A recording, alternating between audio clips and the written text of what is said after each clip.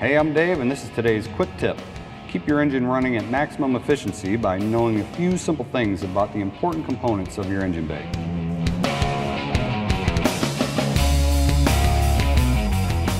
First, know the location of your engine oil dipstick. Check the oil level often and make sure the engine contains the proper level of oil. Air filters are one of the most vital components of the engine bay.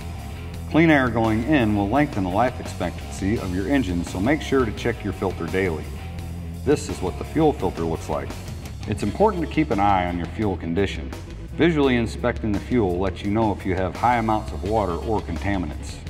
Excess water leads to fuel gelling in cold weather and to rough idling. Here's what the hydraulic filter looks like. Be sure to follow your machine model's recommended intervals for changing the hydraulic filter.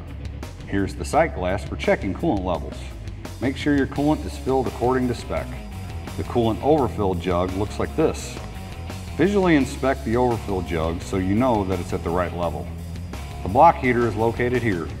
The block heater can be plugged in during colder weather.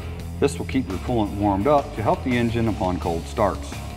This is the battery disconnect switch. If your machine is equipped with a battery disconnect switch, it is generally located in this area.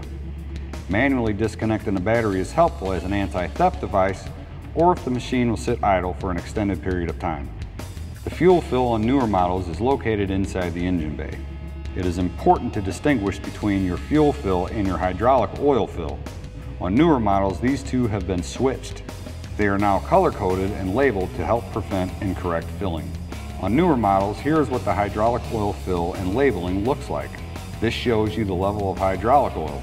Make sure it's filled according to spec. That's a look inside your engine bay. Proper maintenance of these components will help keep you on the job and keep your engine running at top performance. As always, consult your operation and maintenance manual for more information. That was today's quick tip, and thanks for watching.